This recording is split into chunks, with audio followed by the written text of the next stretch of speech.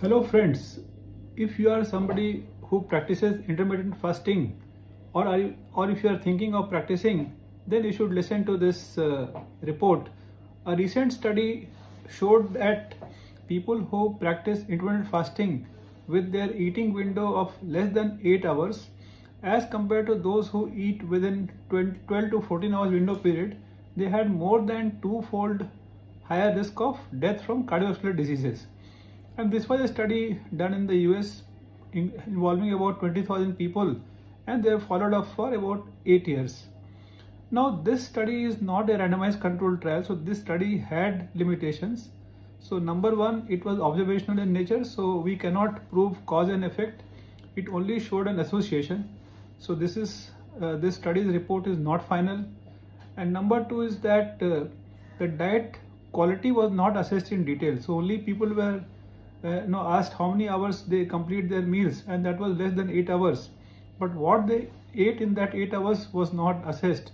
And as you can understand, the quality of food which is consumed also matters. The third point is that it was based on the recall, and they were asked only 2 times in that such a long period about this dietary recall and the duration of eating. So this may not be applicable for the entire follow-up period. And fourthly, the underlying illnesses were not asked for. So that also can definitely matter in the ultimate outcome. So so based on what does it mean for you? So basically it does show that people who do extreme intermittent fasting for a long duration, that is eating all their meals within less than 8 hours, they could have increased risk of cardiovascular diseases and deaths due to them. But however, many other studies have shown that intermittent fasting has potential benefits like improving insulin sensitivity, reducing body weight, and also better for glycemic control, lowering of blood pressure, and many of these things. And as you can understand, these factors actually should lead to lower risk of cardiovascular disease and the deaths. So basically now, based on this study, what should you do in the future? So first point, of course, is moderation is the key. So which means that instead of consuming all the meals in less than 8 hours, you could be little moderate and try to take about 12 hours to 14 hours, say 10 to 12 hours to complete the meals, and then have about 12 to 14 hours of fasting period. Second thing is the quality of food matters.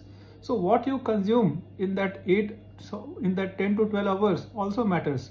So having junk food, even if it is small junk, it can increase the risk of cardiovascular diseases.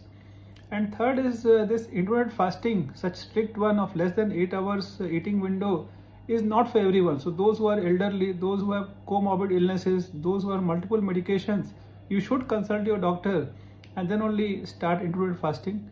And the fourth point is that we have to do it under supervision.